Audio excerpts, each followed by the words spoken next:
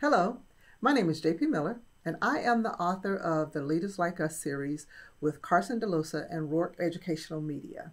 Thank you for joining me in this discussion of the Writers Like Us title, Gabby Douglas. Today we're going to talk about illustrations and the illustrator. As the writer of this book, I write the narrative portion. The illustrator is a different person that draws the visual aspect of the picture book. Now, as a writer, I have to leave some things up to the interpretation of the illustrator. And then there are some things that I can go ahead and explain out. But we don't want to explain too much because we do want to leave room for the illustrator to interpret. So for example, with the Gabby Douglas story, when I talk about in the story, as a child, she was so excited when, the first time that she went for gymnastics lessons, that she jerked her hand away and she ran over to get on some of the equipment to get involved with some of the other students that were in the class. Now, I wouldn't tell exactly what that apparatus was that she got on. If I did, I would give that in what we call an illustration note to the illustrator. So I would leave it out of the narrative to allow the illustrator to bring that piece in. And another thing is in doing illustrations and as the writer, I will give them information. For example, in the story, we talk about Gabby Douglas as a toddler would crawl out of her crib, and she had great agility and strength.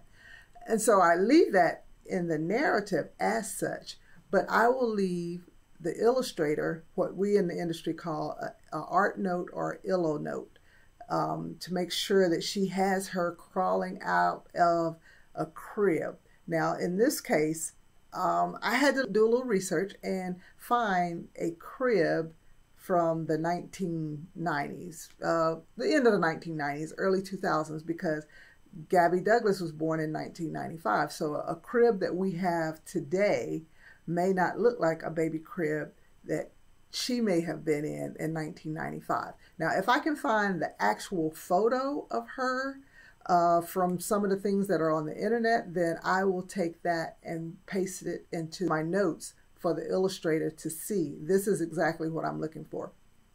But there are times that we have to look at period pieces and send that along to the illustrator. So the main objective that the writer has to do is make sure that what is written can be interpreted visually or even provided so that it can be drawn on the page and the two mesh together to bring together a perfect picture book. Because when the narrative and the illustrations come together, then that is when the reader gets the most out of that story. Thank you for joining us for illustrations. I hope that this has been informative to you and look forward to talking to you again soon.